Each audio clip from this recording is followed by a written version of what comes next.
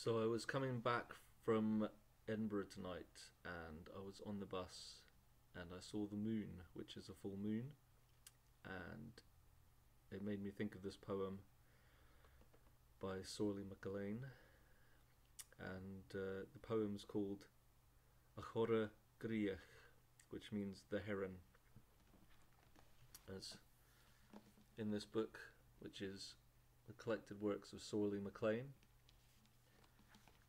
And this book was given to me by Jill, my wife, and I don't think she realises what a massive gift this was to me. So this is a corra-ghritheach. Gealach ann bhuidhe fàire, uinneagan fhuinn gàire, aognaidheachd a deanamh tàire, uinneagan an cuan snàgach.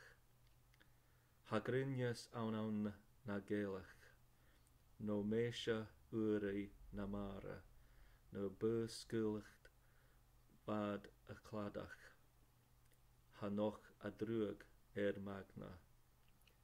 Aognaidheachd an strí, aignechach an brí, gealach an sa chridhe, an anfhann. Hannig corra-ghritheach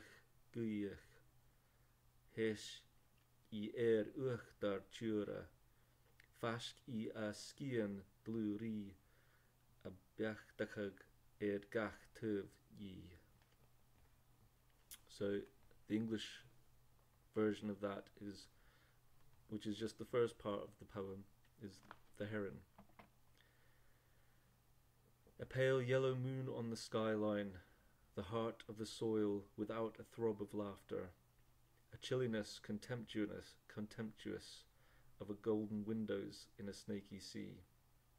It is not the frail beauty of the moon, nor the cold loveliness of the sea, nor the empty tale of the shore's uproar that seeps through my spirit tonight.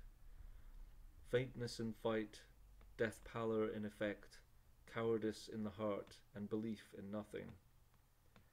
A demure heron came and stood on top of sea-wrack. She folded her wings close into her sides and took stock of all around her.